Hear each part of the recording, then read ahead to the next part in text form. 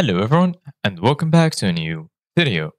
In this video, I'm gonna show you guys how to delete your Payhip account. So the first thing that you need to do guys is go to your Google search bar and search for Payhip.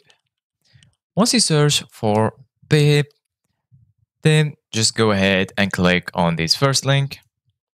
And once you are here, if you already have an account, then just click on login.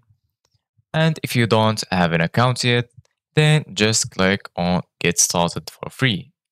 So once you click here, you need to enter your email address. So for me, I'm going to enter this email address and just enter your password. So just make a password that you will remember and then click on create account. Once you create your account, just wait a little bit and then from here, just enter your name. So once you enter your name, click on continue, and then they're going to ask you what you would like your store username to be. So I'm going to do the same as my name. So if it's taken, then just choose another one.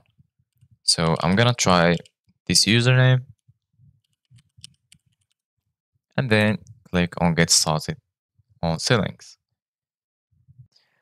So as you can see guys, right now our account is created. So the first thing that you need to do guys is go to account and then click on settings. Once you are here, just go to login settings and from here click on account. And as you can see guys, from here you can delete permanently your account. So just click on delete my account and then choose which reason why you are deleting your account and click check I understand by proceeding that my account will be permanently deleted and then click on delete my account. So this is it guys for today's video. Thank you guys for watching. See you guys in the next video.